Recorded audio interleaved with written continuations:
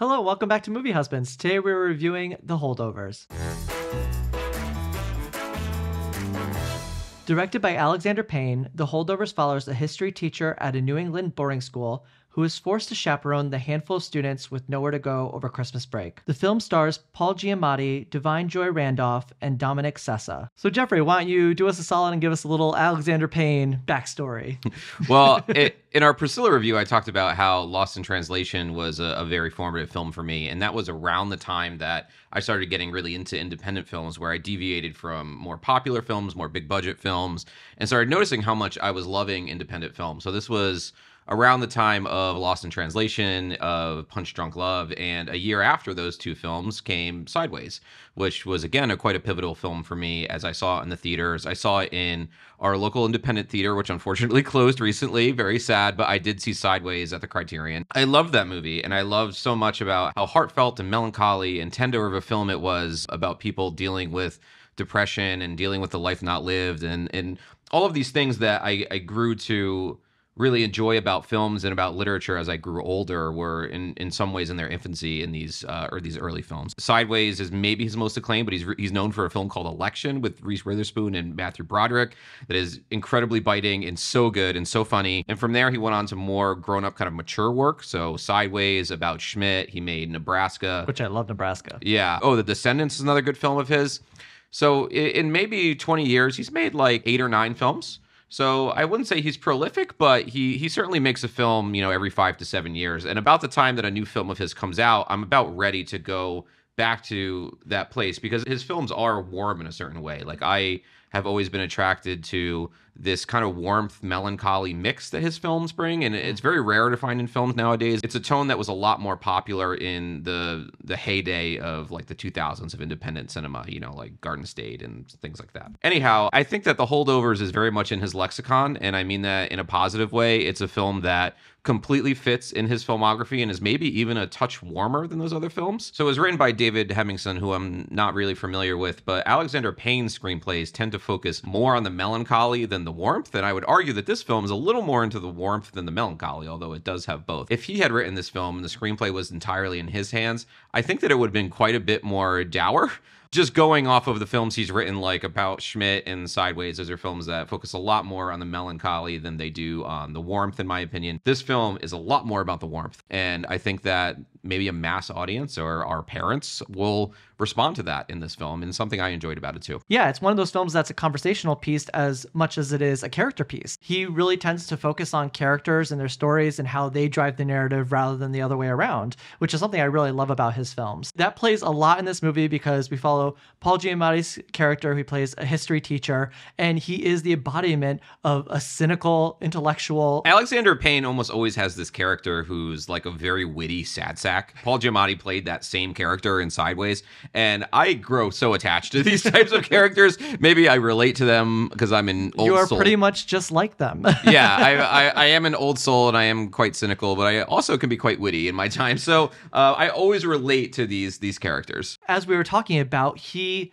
is very cynical, but he loves using his intellect in a way that lends itself so well to the comedy in this movie. And that is saying something so smart and so history buffy that nobody else in the room could relate to it. So that when he says it, everybody just blankly stares at him. Yeah, he'll say something like, "You Vulgarian Visigoths." And those things, they even go over my head. I'm like, I don't know what that means, but I understand the humor in it of him knowing these things. And he's trying to, interestingly enough, relate to other people, but nobody is on his wavelength. Mm-hmm. So I think that's where the cynical side of him comes out. There's no one that matches him. I think that makes him sad in a way. Yeah. But he also doesn't really know how to adapt himself to other people and get on their level. And I think a lot of this movie is about that, trying to figure out how to connect with other people that are different from yourself. I think Paul Giamatti was perfectly cast in this role. He displayed such a great sense of character, from the way he spoke to his mannerisms. He can range so quickly from great great looks of annoyance to being somewhat oddly endearing.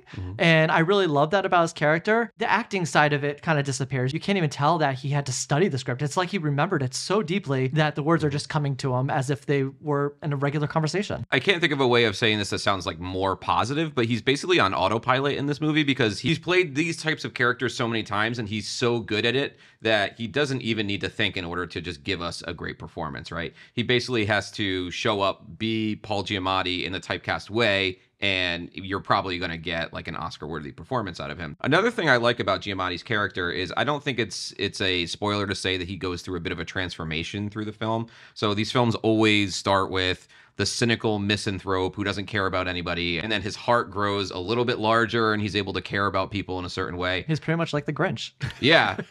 We've seen that transformation in films innumerable times, and I've seen it really poorly paced where suddenly characters are just completely different people tomorrow than they were the previous day. They're suddenly these beautiful, heartwarming people. I actually think that the film did this pretty well because Paul Giamatti's character has changed only in little ways towards the end of the film. He definitely does care about the people around him more, and he cares about himself a little bit more in the way that he learns to love himself and take steps forward. But at the same time, he's still a cynical jerk as the movie ends in a lot of ways. I felt like that was very expertly paced, and I don't think the film did this unrealistic transformation of his character, which I really liked. Yeah, he changed in certain ways, but it didn't compromise his personality. Yeah, exactly. He just learned some new things, some new tricks and ways that he could talk to other people and relate to other people. Yeah, it's a very realistically dynamic character portrait, which obviously Alexander Payne has been quite good at for some time. We should talk a bit about Divine Joy Randolph's performance. It really would not shock me if she was nominated for Best Supporting Actress and even maybe might have a shot at winning. Not only is it an Oscar-worthy performance, but it's a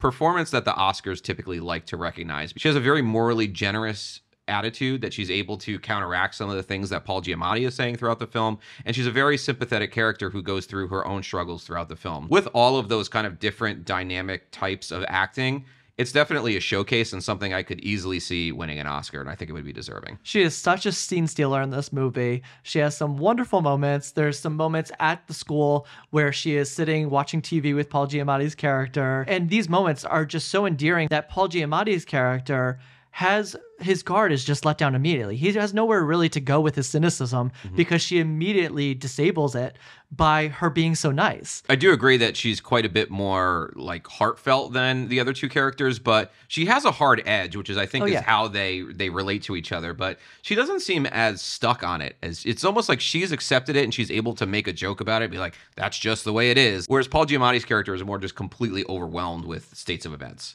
Yeah, the characters I would say are very simple in this film, but they also have layers of complexity underneath them, which is nice to see. And we could talk about that in terms of one scene that I remember with her character where they're going to a holiday party. She starts playing a track that's on the vinyl, and it's a Christmas song that her and her son used to dance to. And this is a very emotional moment for her because her son is no longer around. With the beauty of this scene, and I think this could be one of the Oscar scenes that if they submit, they would submit this one, because there is this moment where she refuses to change the song even though these younger kids want her to change it. And she slightly just falls back into the furniture behind her, and the camera slowly moves in on her face. And there's just so much going on in the look. You could tell that she's just reminiscing because she's not there. She's not present. And you could see that in her eyes that she's off somewhere else. It was such a fantastic scene. And going from there, I do want to get to Dominic Sessa's character. He plays one of the students, the main student in the school that is left behind for this Christmas break. He is also dealing with his place in his family and the world, trying to relate to people. So he similarly has a lot of the same problems as Paul, but they don't really know it yet. And that's one of the things that they come to find out throughout the course of the movie. Dominic's performance is I think overall pretty good. I did find his performance a little stilted and maybe a bit too rehearsed. That there's like an amateur quality to some of it, but there are times where he's spellbindingly good. There's a single unbroken close-up shot where he's talking about his father, I think in a restaurant or diner setting, that is completely heartbreaking, but very subtly acted, and frankly is a performance far beyond his years. But there are other scenes of his that felt a little stilted to me. I think of everyone's performances, I'm a little mixed on his, but again, there are some diamonds in the rough there. On that note, I would say one of the negatives I did see in this movie was that some of the plot devices seemed a little bit glaring to me. I think most of that had to do with the other kids that were originally staying behind, and then all of a sudden they find a way for them to be gone. Yeah. So the whole like purpose and the manufacturing of them being there and then leaving, I don't know why the other kids had to be there in the first place. I didn't find their prominence to be something that was very necessary to the film. I think what we had at the beginning, especially with one of those other kids in the classroom that's kind of a jerk, him at the beginning and him at the end, I don't think anything that was in the middle of that really added much. I think sometimes it's to the film's detriment, sometimes it's to its benefit, but it's very purposely aimless. Like, it goes from chapter to chapter and scene to scene without much momentum. It's just happy to sit in the moment. Again, sometimes that's something that's really great. Other times I did feel the film dragging a little bit. It's not conventionally tightly written at all. So like, we recently saw The Killer. That is a film that I would argue that all the details are very tight in it. This film is more just kind of trying to go from place to place, scene to scene, character to character without that kind of perfect structure feeling. Here, it did feel a little... I don't know how to say this. It felt cohesive? What? Cohesive? Yeah, it felt less cohesive. Less cohesive. Yeah, than it could have been. One of the things I did really like in this film was the production design. I think it was very subtle. Once they leave the school, there is a lot of things they have to pay attention to because they end up going to Boston, and there are so many vintage cars in the roads. I think about like the scouting for these locations and things like that. And I just had an immense respect for all the little things I noticed in the background, the certain signage that are on the windows of the stores that they pass by, how the restaurants that they go to are decorated, the extras in the background and the clothes that they were wearing. Funny enough, there was one moment that broke this continuity where they were traveling to Boston, and on their way, I saw in the background there was a little street going downward, and I saw some modern day cars that they did not catch. Yeah. It was a very funny moment, but it also reminded me just the amount of work that goes into film and making sure all these little details show up on the screen. I like how the film is purposely old-fashioned too. So the way it starts is it shows you the rating, it shows you that it's rated R, and you hear like static and pops in the sound, almost like you would hear it in old school movie theater. The focus features symbol is kind of redone as a 70s icon, which is kind of interesting. The film is very much trying to emulate a lot of these like campus films of the 1970s, or maybe even campus novels like Stoner or one of Philip Roth's novels. It's something that I think wears its influence totally on its sleeve, especially compared to most of the films we've seen this year. We haven't really seen a film like this year, but also we've seen this type of film before. So this is a type of film done fairly well in a way that we've seen before. So you ready to go to grades? Yeah, I'm going to give The Holdovers a B+. I think it's mostly lovely. It's a heartfelt and tender film.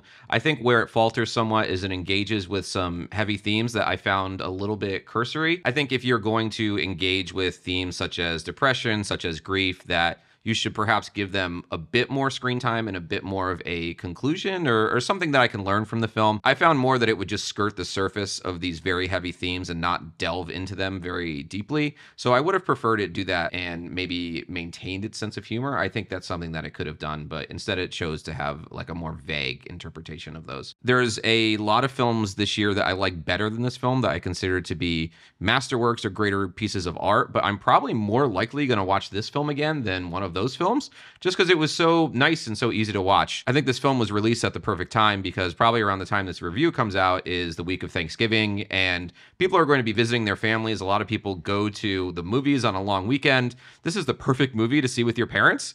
This is a movie that you will enjoy, that your parents will enjoy, that the whole family, for the most part, will enjoy. I mean, anyone who's over 13 years old, I think, would find something interesting to see about this movie. Ultimately, it's a film that explores loneliness during the holidays and the ways in which people devote themselves to each other. And I think that's a very heartwarming thing to see during the holidays. I completely agree. I do give the film a bit of pass on what you were talking about earlier in regards to its heavy themes, because I did see it as this takes place over a Christmas break, which is literally 2 weeks. So I don't think there is so far that you could go in a natural way without it becoming too unnatural. So that's why I like that it skirted these issues but didn't go too deep into them. Yeah, I don't know. I mean, we've seen films that take place over one day that have engaged with these issues in a very interesting way. I don't necessarily think like the temporal restrictions of it are, necessarily an excuse, but that's just my opinion. With that said, I do give this movie a B+ as well. I did find that with those heavy themes, this movie does play a lot with sadness. And I think by the end of the movie, there's some things that aren't resolved or some things that happen, which I'm not going to spoil, but aren't necessarily the best case scenario. It really goes to show you that the struggle still continues in some way, or life just goes on. I thought you were about to say the struggle is real. The struggle is real. The struggle is real. But I think for all the sadness that's built in this film, it just has such a great capacity for love and human connection. I completely agree with what you said earlier. I think this film felt very cozy and like a big hug. And It's not because the film is joyful in a certain sense, but I think there's just so much you can relate to. Whether it's losing a loved one or feeling out of place in the world, I think these things are very universal to the human experience. Being able to relate to that in such a genuine, caring way is just very comforting. Yeah, and actually a scene that you mentioned before we even started filming was that wonderful scene in the museum where Paul Giamatti talks about how all the ways in which we feel and all of the things we do, they were there in ancient times and they continue on in modern times. Just to put a side note, since this takes place during Christmas, this is one of my favorite Christmas movies I think I've seen in a while. Oh yeah, we really haven't had a lot of great Christmas movies in the past, 10 or 20 years in my opinion. All right, and that's it for our review of The Holdovers. The Holdovers is now in theaters, so if you haven't seen it, go check it out. If you've seen The Holdovers, let us know in the comments. What did you think about this film? As always, thank you guys for watching, and we'll see you next time.